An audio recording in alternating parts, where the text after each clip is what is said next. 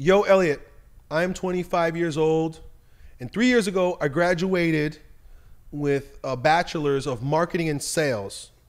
I was burned out, which turned into laziness after 3 years of unemployment.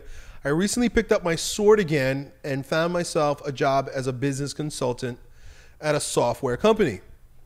I've been working here now 1.5 months and work 32 hours a week.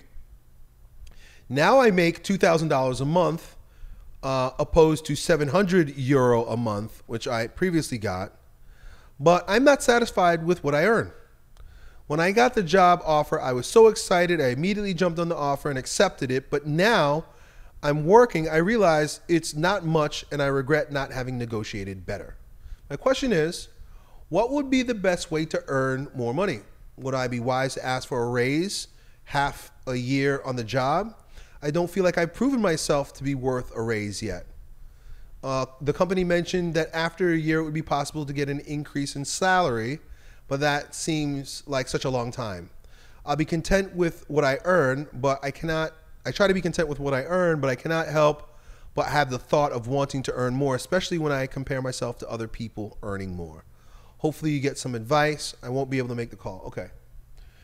So before even answering your question, you need to go back to the drawing board and ask yourself, what do you need to earn per month to live the way you want to live? And then re-engineer from that. You could say, because here's the thing, most people are very fuzzy about money. And what happens is when you're fuzzy about money, you really don't have a goal, so you can be taken for a ride. And so $2,000 a month sounded like a good idea for you because you didn't have the goal of $3,000 a month. You didn't go into this thinking, you know, I need to earn about $3,000 a month to live the way I want to live right now, right? And it doesn't mean that it's forever, but it's like where I'm at right now, given all my bills and given what I'm saving for or where I'm going in life, I need to earn X amount of dollars. You start with that. You don't go get a job and find out what you earn and then decide, oh, this is not enough, and say, I want more. What the hell does more mean? You don't know what more means. More could mean an extra dollar. It could mean an extra $700. It could be an extra $7,000. What is it? I think you got to be specific. And when you're specific and you know what it is that you're doing, it's very easy to then ask or create that what you're after, just like with any other goal. If you don't know where you're going, any road will get you there. You've ever heard that? So if you know, okay, I need to earn $4,000 a month, you might ask yourself, hey, or you might ask the person you work for, hey, I know you mentioned a raise after a year. I'm curious, how much is that raise? And so you could say to yourself, oh, the raise is for an extra $2,000. I know that's exactly what I need. And then it's very easy for you. Then you say, oh, okay, good. I get to work for a year to then earn what I want to earn. And so now it's a goal, and it's a commitment, and it's a rites of passage. I get to work for this company that I chose to work for because there's something more, I guarantee, than just the money that attracted me. Maybe it was the hours, maybe it's the working conditions, maybe it's the mission or the vision of the leader. Whatever it is, there's some other reason why you decided, well, this might be a good fit for me. So you're here. It's a good fit for you. Don't let the money deter you. Find out what they're willing to pay you. Right? And so you're already in the mess. And like I told you before, I see you. You're already in the mess. Like I told you before, you really should have thought about this earlier. Everybody on the call, think about this ahead of time and pick a number that is, I don't want to say practical because everybody hates that word, but meaning something that will get you the life that you want without it being excessive or meager, right? Whatever it is, you decide, you figure that out. But then that becomes your goal when you focus on that. And that way, when you take jobs, you can ask better questions. When you were there and they said $2,000 a month, and in your mind you were like $4,000 a month, you could then ask, okay, it's $2,000 a month. What are my opportunities for X, Y, Z? Are there opportunities for me to earn commission too? Are there opportunities for advancement for me here. Is there a pay grade or raise structure, right? You learn about that there. And what is that? What is the raise structure? Because now you hoping for a raise and you don't even know what the hell that raise is. Do you know what the raise is?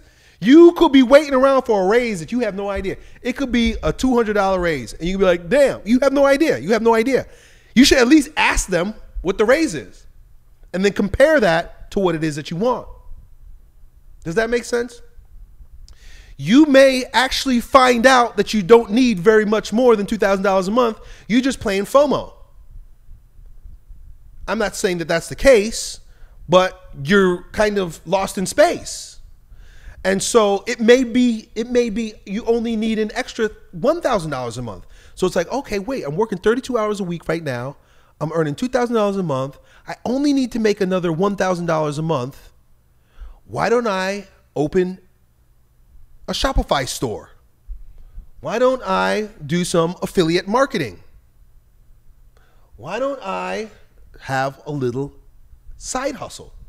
Not something that is going to take all my time and attention and energy, but something that will earn me an extra $1,000 a month. And then you break it down. What is an extra $1,000 a month? You're here, so I see you typing, what is your ideal income for the kind of life you want to live? If you can think of that right now, put it in the chat. You know what $1,000 a month is? It's an extra $33 a day. How can I earn an extra $33 a day? When it boils down to it, it really ain't even that tough. You might have to do one DoorDash. You literally can DoorDash for one day a week and make up that extra $1,000. You see what I'm saying? And then now you don't have a problem. And that, okay, cool. So you're affirming $3,000. Yeah, something like $3,000 for now. Good. Okay. So that's where you are right now. You need to earn an extra $1,000.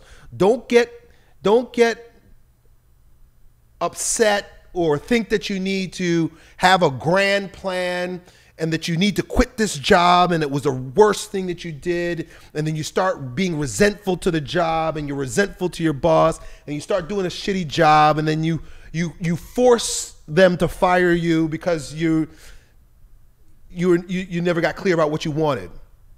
No, don't do any of that. That's stupid stuff. That's what a lot of people do. Keep your job. I'm pretty sure it's a good job. I'm pretty sure you like the job.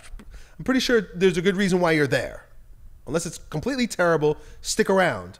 But then either think of or ask, hey, is there any way that I could earn a little bit more money? I'd like, or even offer something. Hey, I noticed that there's something that needs to be done that's not getting done. I noticed that you actually need some help with this thing over here. What do you say I take on that little project on the side, and would you be willing to pay me extra to do that? Oh, Lucas, well, that's wonderful, amazing. In fact, we've been thinking for a long time that we ought to fix this thing, and so we were looking for someone that can do that. Yeah, absolutely. As long as you can continue doing your 32 hours a week that you've been doing and you can add this on the side, we'd love to pay you, Lucas, an extra $1,000 a month to do that. You see what I'm saying? Now you're thinking with abundance. I want you to think with abundance. Think possibilities.